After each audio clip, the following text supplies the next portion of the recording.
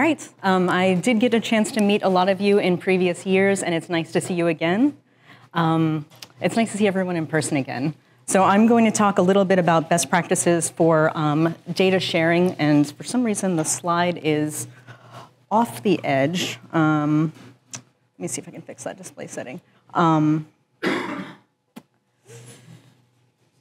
So there we go. It's just the escape button always works. So this is probably not the most stimulating talk that you're going to hear today. The slides are up online. It is just a necessary part of our practice as researchers collecting networks and health data. And there's really no need to take notes because everything is up on the website if you want to grab it. So I'm going to keep this short. I know that everybody has had a long day. We're in the middle of the week, so this will be about 10, 15 minutes. And if you want to stop me at any point along the way, please go ahead. So, and then if you do grab the slides from the website, all of the citations for the different slides are at the bottom of each slide, so you'll have everything. So this comes out of a new NIH policy for data sharing. And much of the data that we collect for research needs to be kept confidential to protect the privacy of the subjects or cohort members in our study. And so data owners typically employ one of several strategies to share data so that they can protect the privacy of the subjects.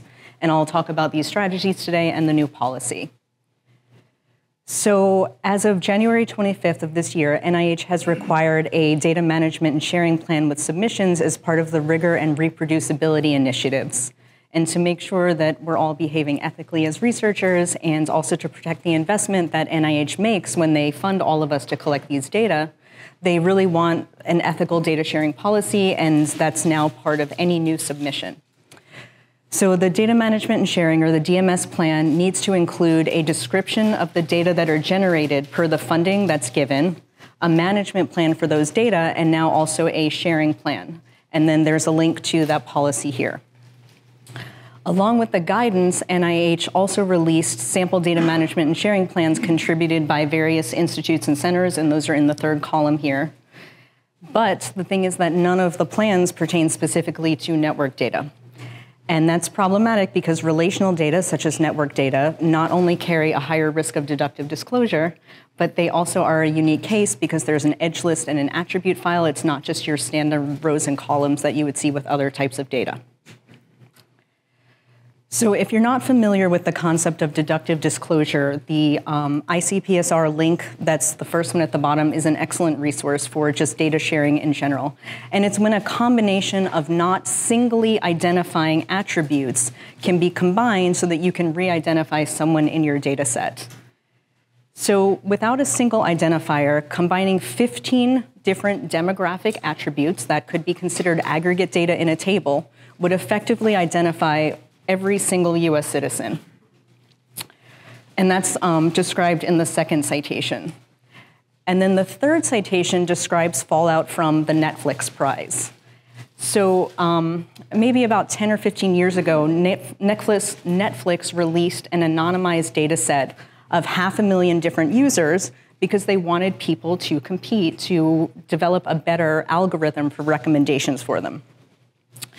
Instead of developing an algorithm to improve recommendations for Netflix, two computer scientists who were at UT Austin at the time used those data, combined it with IMDb ratings that they scraped off the website, and then developed an algorithm to show that they could re-identify the users in the Netflix prize data set. Then they went a step further, and they also combined all of the re-identified users with political preferences and other information that they were able to find online that could be considered sensitive. So relational data, such as network data, carries an even higher risk of deductive disclosure because of the aspect of the relations. So I, as a 45-year-old woman, 45-year-old white woman, doesn't seem very unique. But once I'm married to a 52-year-old white man, and especially if I live in this area or we share a household, it becomes a narrower and narrower set of people where you can re-identify them. The same two computer scientists from the UT Austin, who were at UT Austin for the Netflix prize, also anonymized a data set of Twitter users from data that they got off of scraping Twitter data, combined it with Flickr data, and then also showed that they were able to successfully re-identify 1/3 of those users with only a 12% error rate. because now they've got all of those relations.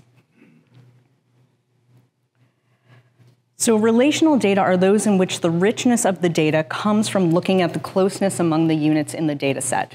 So in addition to network data, geospatial and genetic data can also be analyzed as relations. So there's some value in the unique individual level data, but there's often more value in analyzing how the values relate to each other.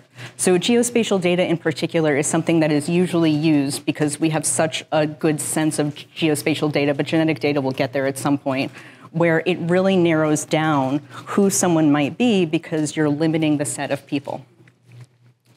So the reference at the bottom here from the Office of Management and Budget is a good one for data sharing concerns, even if it isn't specific to network data. So to protect the privacy of the people in the data set, given the risk of deductive disclosure, there are several strategies that are commonly employed for clinical data sharing, but those might not work as well on relational data. So I'm going to talk about some of those.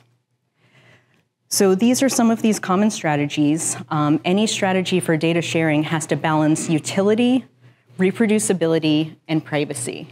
And then utility addresses the richness of the data for people who want to repurpose it for secondary analyses or additional analyses. The ability to reproduce the analyses published or disseminated to ensure that the rigor in the analysis is one of NIH's big pushes in the past few years. And then, of course, the privacy of the people in the cohort is the key concern. So I'm going to talk about these different strategies. I'll go through how the balance for utility, reproducibility, and privacy tips for relational data. So the first strategy is aggregation. And that reduces data to what you'd commonly see in a clinical table 1, where you're looking at just the marginal probabilities of people. So it's when the proportions are calculated for a variable of interest. And you can also do this with network statistics in the same way when you're looking at density or some kind of aggregated network statistic. So I'm not an ad health user, but I understand that that is something that's done when people are getting an individual level data set, they'll also get some of the network statistics as well. And I appreciate Jimmy Adams for telling me that, and then Jim for confirming it right now with a head nod. So aggregation is obviously really highly protective for the subjects, but the utility, the repurposing is really, really low. The ability to conduct additional analyses, to reproduce what was already done is affected by aggregating. And then that balance is similar for network data. It's highly protective, but there's not very much utility or ability to check the rigor. Partial reporting is when only a small percentage or some proportion of the data are shared. So in the case of a rare outcome or a rare trait, you might still be able to re-identify someone in the data set. And there are some particular attributes. So we suppress ethnic racial categories in Eastern North Carolina when we're looking at HIV data. We usually say non-Hispanic white, non-Hispanic black, Hispanic Latinx, and other, because we have such a low proportion of people of other ethnicities and races.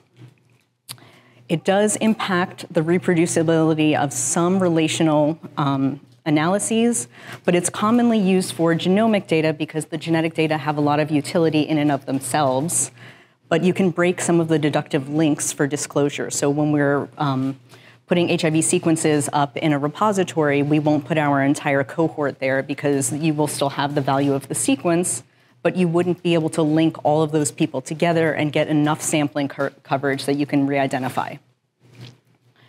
There is actually a very specific NIH genomic data policy, excuse me, from about 10 years ago, and they do